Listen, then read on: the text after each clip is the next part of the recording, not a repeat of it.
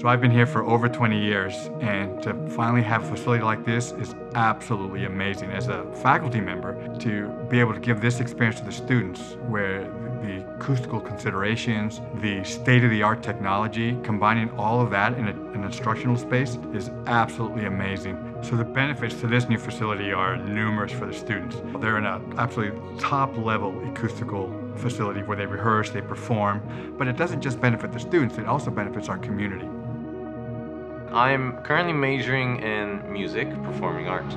This space is amazing. The Performing Arts Center of Cerritos College is very outstanding to me because the tone and environment setting is very comforting. We have an amazing recital hall, we have an amazing classroom, we have amazing practice rooms that are soundproof.